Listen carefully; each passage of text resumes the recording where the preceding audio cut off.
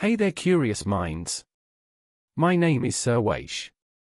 Have you ever wondered how the pros find hidden gems on the internet?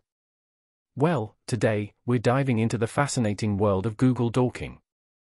Welcome to Mastering Google Dorking. It's like unlocking a secret code in Google search. Imagine you're on Google, just typing away a site, example.com in title, login. And voila! You've got a bunch of website links. See that one? It's like finding buried treasure. But wait, my friend, with great power comes great responsibility.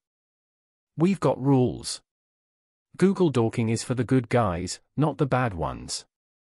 Security pros use it to keep the web safe. They're like the superheroes of the internet. And ethical hackers? They're like digital detectives, solving online mysteries. Okay, time for a quick tutorial. Step 1, open Google Search. Step 2, type in your query. This can be anything like site, example.com in title, John Doe.